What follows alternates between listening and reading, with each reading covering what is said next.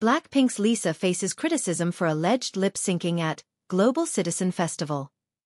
BLACKPINK's Lisa has been accused of lip-syncing for the second time in recent news.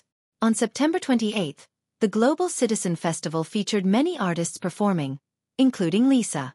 The idol performed multiple tracks, including a yet-to-be-released song called Moonlit Floor, stunning fans with her extravagant performance. However, Lisa was accused of plagiarism after her set, using clips from her performance as evidence. Some pointed to the backing track continuing to play loudly when she was not singing, claiming there was no difference.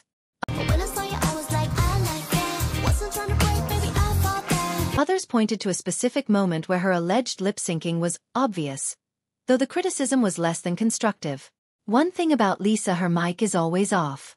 Now she even forgot to lip-sync and the playback is still running. At this point she'd gaffe cause she knows her delusional ass fans will defend her laziness. Fans have come to the artist's defense, using videos of her soundcheck to demonstrate that she does perform live.